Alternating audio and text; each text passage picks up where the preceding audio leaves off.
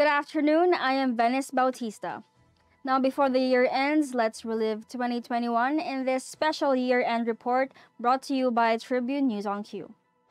Vaccines, votes, and viral stories, the year that was 2021. The world thought that no other year could beat 2020's twists and turns, but 2021 proved to be a worthy sequel. As the Philippines ushers in the third pandemic year, with the national and local elections around the corner, let's take a look at the biggest events of 2021, which made us think these were part of a Netflix series. Let's hear the timeline of events from our news correspondent, Michelle Giliang. The country welcomed 2021 with the controversial death of Christine Dacera, a 23-year-old flight attendant. Gaining widespread media attention, her case served as a reminder on the importance of conducting scientific and evidence-based investigations and avoiding hasty generalizations. The Philippines received its first shipment of COVID-19 vaccines courtesy of China's Sinovac just before February ended. Beijing shipped 600,000 doses of anti-coronavirus shots, the first tranche of its donation to the country. Last March, the government inoculated its first legally acquired COVID-19 vaccine to a medical frontliner, ending the country's wait for a virus shot. Dr. Gerardo Gap Legaspi, director of the Philippine General Hospital, is the first recipient of the coronavirus vaccine. In April, a week after the reimposition of the strictest lockdown classification in Metro Manila and nearby provinces, community pantries emerge, where donated food packs are made available for the poor. The initiative first popped along Maginhawa Street in Quezon City and was later replicated in the other areas across the country as a means of helping the poor cope with the ongoing pandemic. The nation commemorated the 500th anniversary of the arrival of Christianity in the Philippines, which remains a religious nation, even as the pandemic forced churches to go virtual. The year-long celebration formally began on April 4, 2021, and will end on April 22, 2022. In June, the nation mourned the death of former President Benigno Noynoy Aquino III. Aquino, who rose to power on the legacy of his democracy icon parents, died of renal failure at age 61. Tribune News on Q will be back after these short reminders. Si Harry Roque ang pinakamagaling na spokesman, kaya inggit sa kanya ang oposisyon. Tama lang na ipinaglaban ko ang balik trabaho para bumalik ang kita ng mga nagtatrabaho at naghahanap buhay. Hindi pwedeng magutom ang pamilya. Dapat lang po ingat buhay para sa hanap buhay. Basta trabaho, kita at hanap buhay ang nakataya. Nasa harap niyo po ako. Ibigay natin ang tudong suporta kay Harry. We're back on Tribune News on Q's special year-end report. Now in July, a tragedy took place at the Jolo Airport. And for the details, let's continue Michelle Giliang's report. Considered as the deadliest aviation accident in the history of the armed forces, an Air Force plane carrying 92 passengers overshot the runway while landing at the Jolo Airport last July, leaving 53 people dead. President Rodrigo Duterte confirmed the order of Lapu-Lapu with the rank of Kalasag to the fallen soldiers, who were supposed to bolster the battalions deployed in Sulu to fight the Abu Sayyaf. B-medaled athlete Heidelin Diaz lifted the entire Philippines to a sheer moment of pride with her Olympic gold victory, ending the nation's 92-year wait. Diaz led the Philippine team that brought home 4 medals, which officials say was the country's best Olympic showing so far.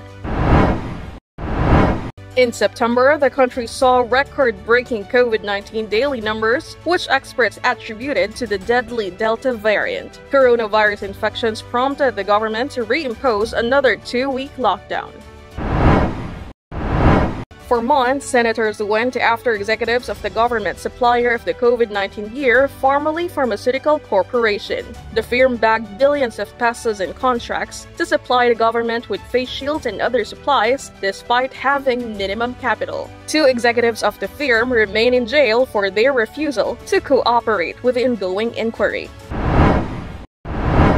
Also in September, the country crowned its first Miss Universe queen, who is openly a member of the LGBTQIA+ community. Beatriz Luigi Gomez, 26, represented the country in this year's Miss Universe edition and extended the country's 12-year semi-final streak with her top 5 finish. Ferdinand Bongbong Marcos Jr. and Sara Duterte Carpio emerged as the tandem to beat after bizarre political episodes that have unfolded during the deadline for filing of candidacies and substitutions. From the opposition's failed unification plan to substitution drama, the chaos involved the president himself, who flip-flopped on his plan to pursue a Senate seat. Tribune News on Q will be back. Stay with us. This public service advisory is brought to you by Daily Tribune and 100.3 RJFM. Oh, vaccination, isolation, gotta keep up with my nutrition, gotta maintain my body condition, then I can take my vaccination. What do I choose? What do I take? As long as it is not a fake. AstraZeneca, Moderna, BioNTech, even Sinovac, okay na.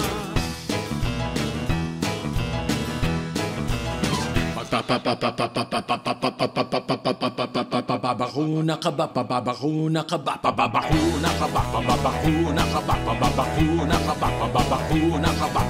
Vaccination for the nation, no more isolation. With vaccination,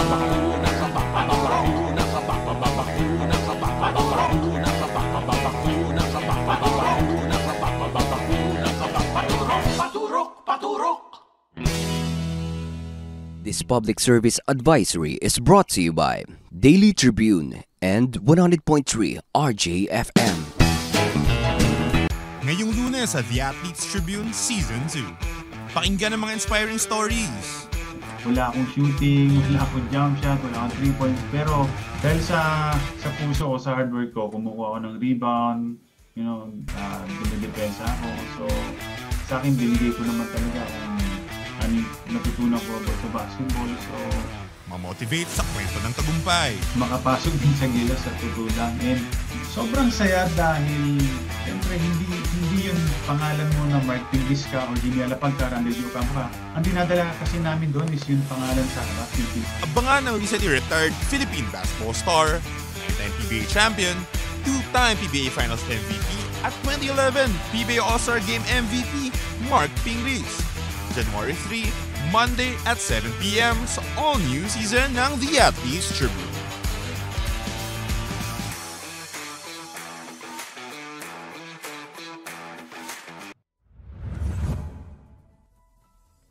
You are still watching Tribune News on Q's special year-end report. Now let us continue where Michelle Gilliang left off, moving on to the Ayungin Incident.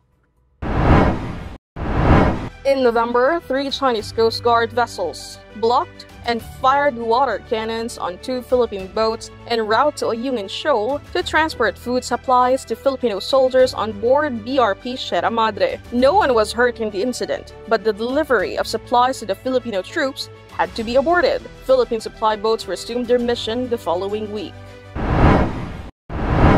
The COVID-19 variant Omicron has made its way to the Philippines just before Christmas, posing a threat to hopes of ending the pandemic in 2022. So far, the Philippines has reported at least 4 cases of the new variant that was first detected in South Africa.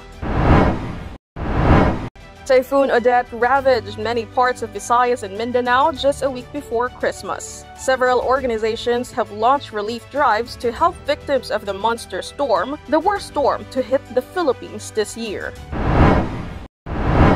Meanwhile, for our business story, none is heard yet from the president who had banned the polluted noisemakers even before his name rose to national prominence. Meanwhile, retailers in Bocaue, Bulacan are seeking the public's understanding of their need to jack up the prices of fireworks and pyrotechnics. They said it's their only chance to recoup their lost earnings. Elizabeth Mendoza, the owner of Pyrocast store, admitted that the prices of firecrackers have gone twofold. She blamed the astronomical cost of products passed on by the manufacturers.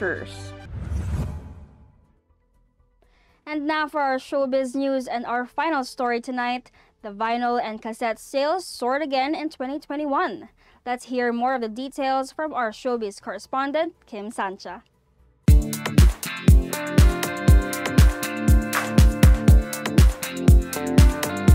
Magandang araw mga katibo, this is Kim Sancha. Welcome to another episode of Tribune Extra. Sa unang pagkakataon mula noong 1991, tumaas ng 5 milyon ang benta ng vinyl sa UK dahil sa mga album sina Adele, ABBA at Ed Sheeran. Halos isang kapat ng mga album na binili ng taon o katumbas ng 23% ay nasa vinyl, kung saan ang ABBA's Voyage ang may pinakamalaking na benta. Minarkahan nito ang ika-14 na magkakasunod na taon ng paglago ng naturang format na tumaas ng 8% ang benta noong 2020. Samantala, patuloy na bumaba ang bentahan ng mga CD kung saan 14 milyong kopya ang pinakamababang bilang mula noong 1988, 6 na taon matapos ipakilala ang format sa UK. Sa huli, ang muling pagbabalik ni Adele ay naungusan ng ABBA matapos i-anunsyo noong Setyembre ang kanilang bagong album sa higit sa 40 taon. Pinamagatang Voyage, pumalo ng 29,891 ang nabentang kopya, isang linggo lamang ang release. Nasundan pa ito ng malawak na pre-order na kampanya na nagbigay sa mga tagahanga ng maagang access sa mga tiket para sa virtual concert ng Swedish music icon group sa susunod na taon. Kumakatawa naman sa isang maliit na bahagi ng merkado ng musika ang bahagyang pagtaas ng benta ng cassette sa ika-9 na magkakasunod na taon. Ang manghuling numero para sa 2021 ay nagpapakita ng humigit kumulang 190,000 tape na nabili sa nakalipas na 12 buwan, matapos ang humigit kumulang 20% kada taon. Tinaguran itong pinakamatagumpay na taon mula noong 2003 nang ang Now 54 ang biggest-selling cassette noong taong iyon. Ang top 5 best-selling vinyl albums ng 2021 ay ang Voyage ng ABBA, 30 ni Adele, Rumors ng Fleetwood Mac, Equals ni Ed Sheeran at Back to Black ni Amy Winehouse. Habang ang top 5 best-selling cassettes ng 2021 ay SOAR ni Olivia Rodrigo, We're All in This Together ni Dave, Chemtrails Over the Country Club ni Lana Del Rey, Greatest Hits ng Queen at Music of the Spheres ng Coldplay. Para sa balitang musika, local at international, tumutok lang mga ka-tribune sa Tribune Extra. Hanggang sa muli!